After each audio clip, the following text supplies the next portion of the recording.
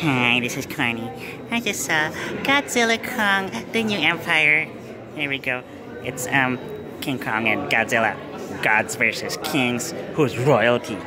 Anyway, for this movie, like, I don't think the bad guy was that good. I mean, honestly, they had like Godzilla go through so much, absorb so much power, and that was the bad guy?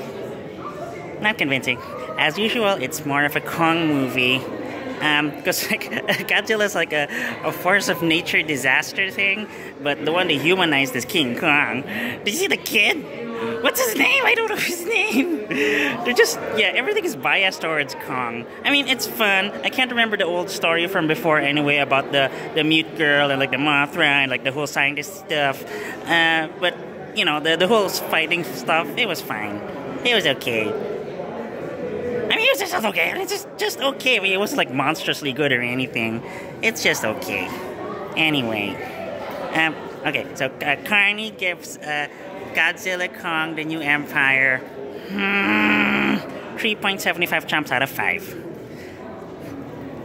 Yeah, this is more of a Kong movie. Like, Godzilla's just like in the background. Because we know that Godzilla's gonna beat Kong. It's okay, bye!